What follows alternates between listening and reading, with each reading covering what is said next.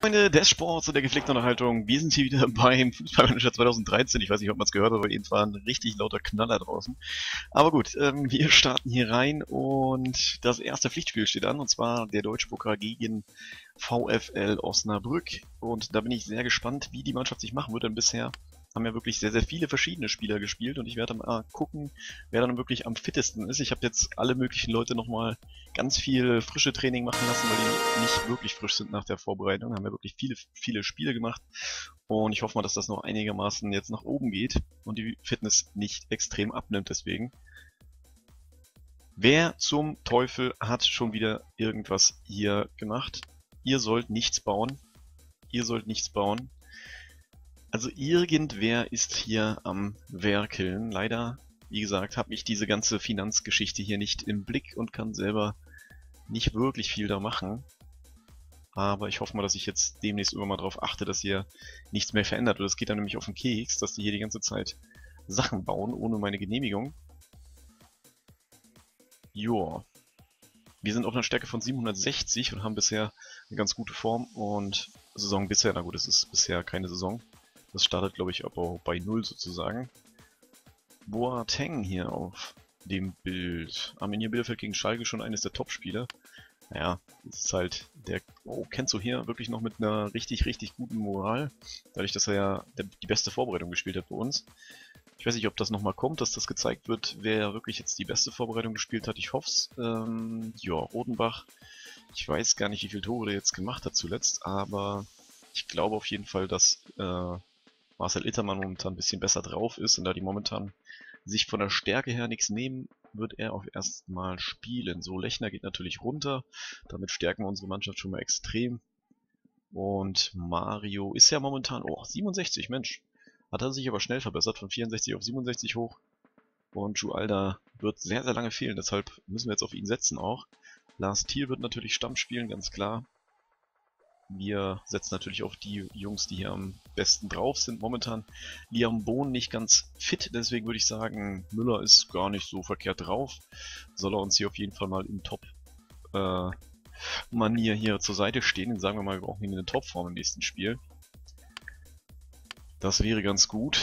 Und ansonsten werden wir natürlich die Jungs hier nochmal ein bisschen loben. Gut trainiert.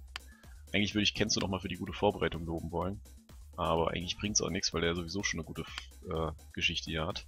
Der wird auf jeden Fall spielen. Nach so einer Vorbereitung wird man einfach spielen bei mir. Und zuletzt war es ja auch so, dass die jetzt nicht 100% fit sein mussten.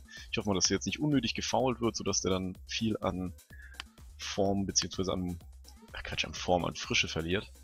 Das wäre blöd. Denn... Ach nee, Fitness war bei ihm nicht so hoch. Das ist gar nicht so schlimm, wenn er nicht so fit ist. Wie gesagt, durch die Vorbereitung dürfte der eigentlich ganz gut bedient sein bisher. Haben wir nochmal Shuto gelobt und dann gucken wir draußen nochmal nach, dass hier die Jungs auch nicht zu kurz kommen. Wir können uns gleich nochmal die Hierarchie angucken, wie das denn momentan aussieht. Liam Bohnen nochmal. Ja, er wird natürlich nochmal eingewechselt werden, kein Ding, aber so erst einmal noch nicht spielen. So, Ole Rotenbach als einziger über 60, der hier draußen sitzt. Ah, Entschuldigung, ich musste gerade niesen. Ich hoffe, dass man das Geschrei nicht hört. Im Hintergrund sind so viele Kinder am Rumblöken da. Schießt ein bisschen doll. Aber ich glaube, durch mein Mikrofon sollte man das nicht hören können. Da hört man eigentlich immer nur, was ich wirklich auch neben dem Mikrofon mache. Das ist relativ gut. So. Ansonsten waren die Einstellungen soweit richtig. Mario ist, glaube ich, ein Spieler... Ach nee, ist auch ein Flügelspieler. Wir hatten das auf der linken Seite. Ist alles in Ordnung. Gut, da brauchen wir uns eigentlich auch gar nicht wirklich viel Gedanken machen. Natürlich könnten wir hier noch eine Siegprämie aussprechen, aber ich hoffe mal, dass es auch ohne geht. Wichtigstes Spiel des Jahres auf keinen Fall. Wir starten einfach mal rein. Vorher gucken wir uns nochmal schnell die Karriere an, beziehungsweise unsere Aktien. Da haben wir momentan in unseren eigenen Verein hier investiert. Und das bei einem relativ hohen Kurs. Deswegen muss das Ganze erstmal noch höher steigen. Jetzt hatten wir noch 2% Verlust. Ich glaube, hier sind wir eingestiegen ungefähr. Ich weiß nicht, ob man die Maus überhaupt sieht. Ich glaube, ich habe die hier rausgenommen. Auf jeden Fall vor dieser Erhöhung, vor dem höchsten Punkt, kurz davor sind wir eingestiegen. Und ich habe das einfach nur gemacht, weil ich denke, dass wir mit dieser Saison nochmal viel höher steigen werden. Und deswegen müssen wir einfach nur ein bisschen Geduld haben und dann kann man da, denke ich mal, ganz gut Geld rausholen. Gut, dann starten wir ins 3D-Spiel. Und wir sagen, das ist nicht gut. Wir können das gewinnen. Die Mannschaft sollte nicht mit mehr als einem Tor Unterschied verlieren. Okay, die können wir nehmen. Ist in Ordnung. Denn das ist auf jeden Fall nicht unser Ziel. Seit 3 Spielen hat Osnabrück nicht mehr verloren. 40 Ligaspiele, keine rote Karte mehr gekriegt. Warum diese Statistiken jetzt kommen, weiß ich auch nicht. Ja, wir haben im Endeffekt in den letzten 18 Ligaspielen immer mindestens ein Tor gemacht. Aber ja, es ist ja kein Ligaspiel hier. Von daher würde ich hier eigentlich lieber so DFB-Pokal-Statistiken sehen. Auch wenn wir da wahrscheinlich beide sehr früh rausgeflogen sind, beide Mannschaften. Aber na gut. Ich weiß auch gar nicht, warum wir in der letzten Saison, da sind wir ja, glaube ich, gegen Frankfurt gleich am Anfang gewesen. Oder nee, gegen Gladbach war es. Wir waren gleich am Anfang gegen Gladbach im Pokal. Und frage ich mich eigentlich warum, weil normalerweise dürfen Erstligisten nicht gegeneinander spielen in der ersten Runde. So wird es normalerweise nicht ausgelost. Normalerweise gibt es immer einen relativ kleinen Verein gegen einen relativ großen. Und da es hier auch die dritte Liga gibt. Komisch. Wahrscheinlich, weil wir den Aufstiegsdings noch hatten. Das war ja genauso wie mit der Prämie am Ende. Die haben wir auch nicht gekriegt. Gut. Der Gegner hat hier Giao, der ist bei Dortmund mittlerweile untergekommen, war vorher bei Hoffenheim, ist auch ein relativ guter Spieler. Mal sehen, dass der hier nicht zu gefährlich wird. Ansonsten habe ich jetzt nicht alle Spieler sehen können so schnell. Wir gucken mal, wie es läuft. So, auf jeden Fall schon mal Ballverlust von Jorre. Schuto hier und schön, das Ding geht nach vorne. Kennst du? Missglückte Flanke und da gibt es anscheinend einen Foul schon mal. Igor Petrov gibt es schon mal eine gelbe für. Und der Ball geht in die Mitte, schön gemacht von Müller. Wie gesagt, er soll hier in Topform spielen heute. Das hoffen wir zu sehen. So, Kenzo. Uiuiuiui, Probst. Macht da ein bisschen Gehampel. Kenzo steht frei vorne, gibt nochmal einen Pass auf Naiko rüber. Und Naiko hier mit der Flanke. Schade. Hätte ein bisschen kürzer spielen können, wäre Jorre rangekommen. Lars Thiel lässt sich nicht abdrängen. Kenzo vorm Tor, dribbelt sich durch und macht das Ding. Also super gedribbelt. Und da macht sich dann doch die gute Vorbereitung auch bezahlt anscheinend, denn Kenzo will hier durchstarten, diese Saison. War ja immer so eine Frage, wer wirklich der Stammspieler wird neben Jorre. Momentan stellt sich die Frage noch nicht, kann natürlich alles während der Saison sich nochmal ändern. Es gibt ja auch große Verletzungspausen und da ist es nicht ausgeschlossen, dass Rotenbach oder Marcel Ittermann mal wieder reinkommen, beziehungsweise Diego und Marcel Ittermann. Aber wir haben uns ja auf Rotenbach geeinigt gehabt. Schieber. Ja. Warum auch über Schieber? Normalerweise sagt man das ja dem Schiedsrichter, aber bisher gab es hier noch keine Entscheidung und vor allen Dingen wurde alles für den Gegner gepfiffen. Richtig schön da noch verteidigt, also das war super. Kennst du, glaube ich, nicht im Abseits. Und nochmal rüber auf Naiko und nochmal auf Jorre. Und Jorre schießt den nicht rein, schade. Super rausgespielt, haben wir nichts aus dem Überzahlspiel gemacht. Ich bin momentan auch noch nicht dabei, die gesamten Taktiken, beziehungsweise nicht die Taktiken, sondern die, die Fähigkeiten zu verbessern. Momentan sind noch die Taktiken dran. Torwart geht nicht ran und Jorre darf den mal einschieben. Das war ja gar nichts vom Torwart, dass er sich da so überlisten lässt. Uiuiui. Ja, natürlich muss der Torwart da rauskommen und somit zweites Ding geht auf jeden Fall auf seine Kappe. Heimrot hier auf Mario und ja, man sieht eigentlich schon doch, dass wir ein bisschen bessere Quali haben. Uiuiui. An so einem Schuss vor allem. Das Ding hätte auf jeden Fall aufs Tor gehen müssen. Und unser Murat ist auch richtig gut drauf. Ich habe mal geguckt bei den Trainingszielen.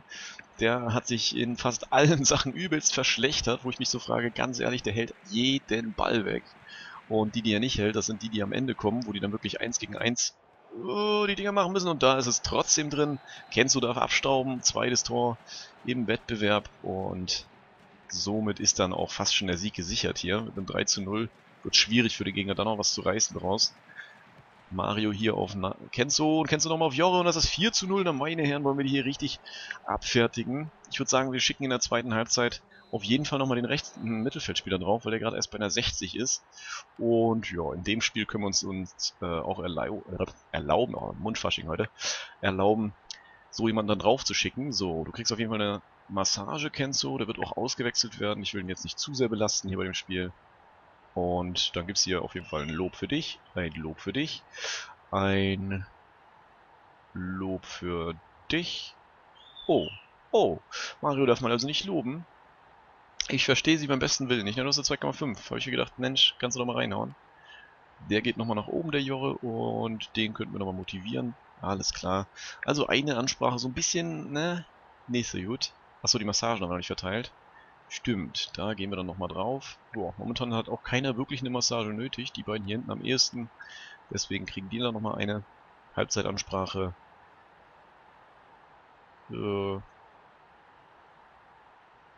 Ja, jetzt auf keinen Fall nachlassen. Ich sag mal so, das ist jetzt hier nicht, ne, so schlimm das Ganze, dass wir hier irgendwas ändern müssen. Wie gesagt, Kenzo wird wahrscheinlich gehen, Mario wird gehen. Und ich denke mal, den Schrader werden wir auch nochmal draufbringen. Wir am Boden sogar noch bei einer 76 mittlerweile.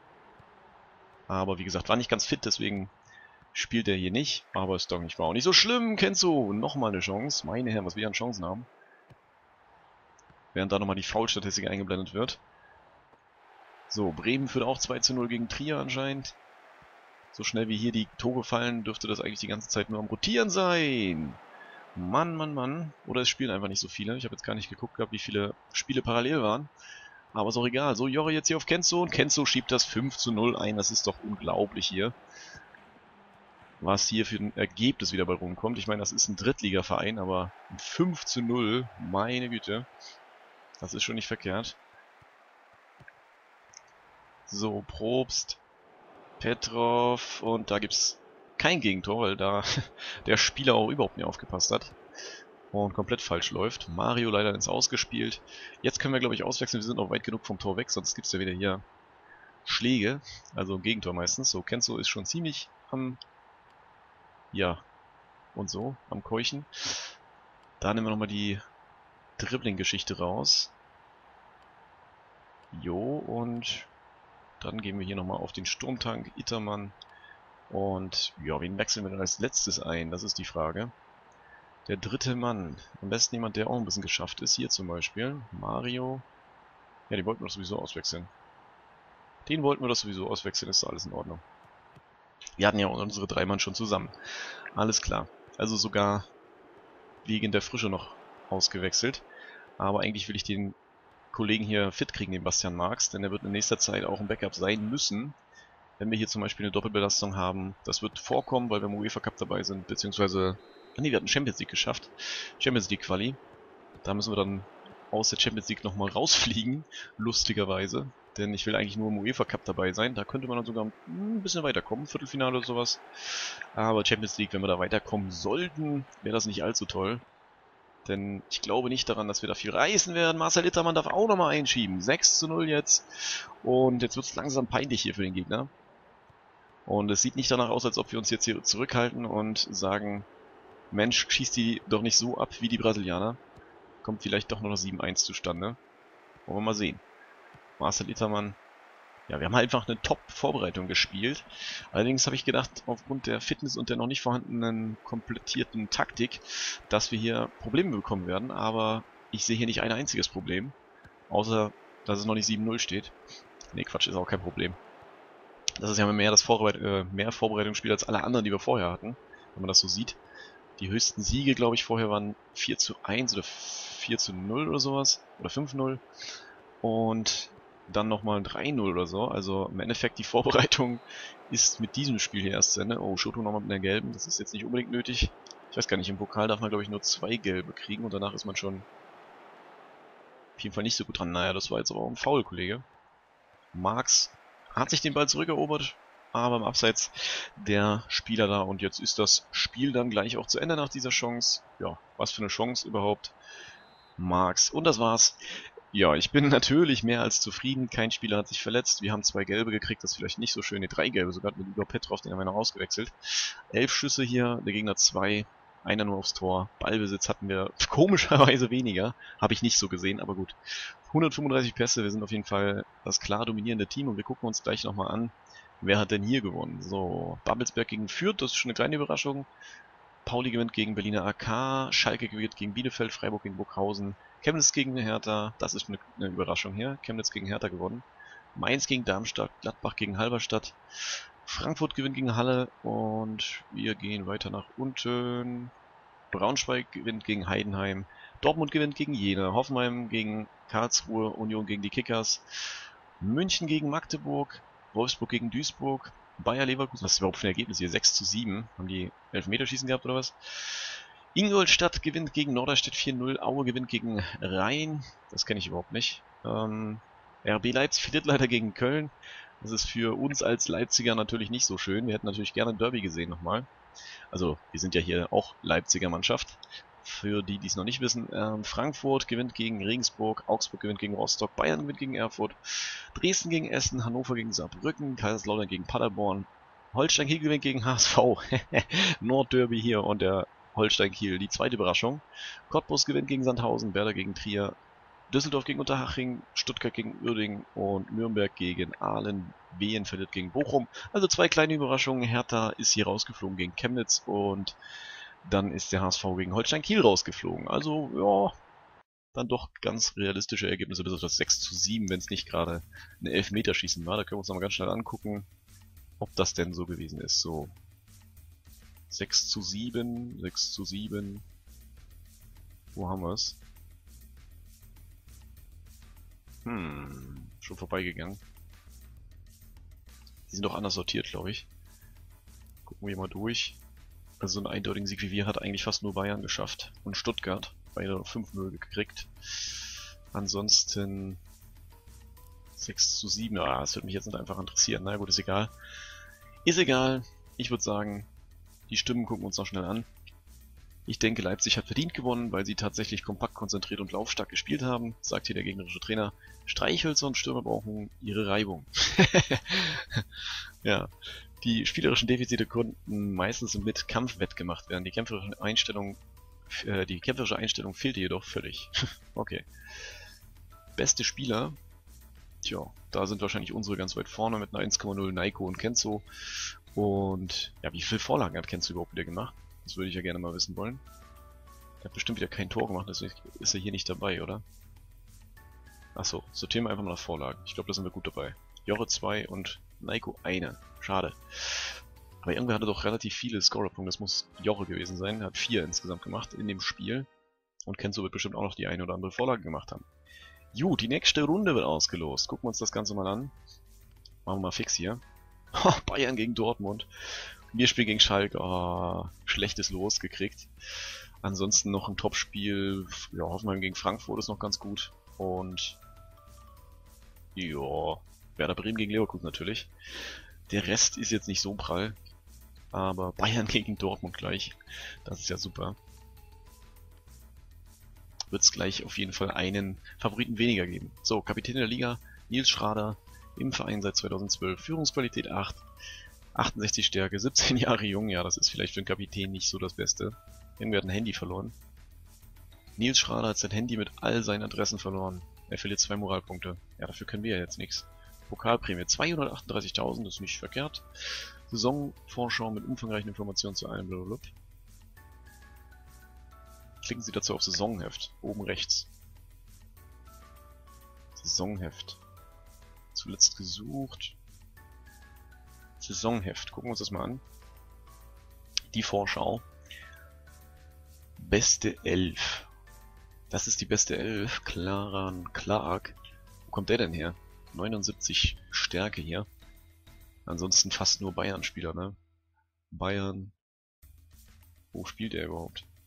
Auch bei Bayern, okay, alles klar. Wissen wir das auch. Und ich denke mal, der Rest wird auch bei Bayern sein. Thiago ist immer noch bei Bayern. Achso, das ist die Bayern-Elf. Ich dachte, das wäre jetzt hier die komplette Elf. Na gut. Unsere beste Elf können wir selber nicht sehen. Transfers bei Bayern. Stefan de Vries ist hier anscheinend gekommen. Max Kruse geht von... Ah ne, der ist von Freiburg jetzt gewechselt. War der nicht vorher auch schon beim Gladbach? Oder war der nur ausgeliehen? Möglich. Yannick Westergaard von Hoffenheim für 13 Millionen hier gewechselt. Der ist auch ein richtig guter. Ich kenne den auch. Aubameyang ist gekommen. Ja, das war schon vorher. Johannes Focher. Der Torwart ist hier jetzt wirklich gekommen. Der war eigentlich schon länger da. Gut, das sind die ganzen alten Wechsel. Brauchen wir uns ja so gar nicht angucken. Wo wir hier eigentlich schon eine Saison durch sind. Aber anscheinend sind die jetzt erst veranschlagt worden. Keine Ahnung. Ich würde sagen, wir sehen uns dann hoffentlich beim nächsten Mal wieder. Ich wünsche noch einen schönen Tag. Euer Shuto.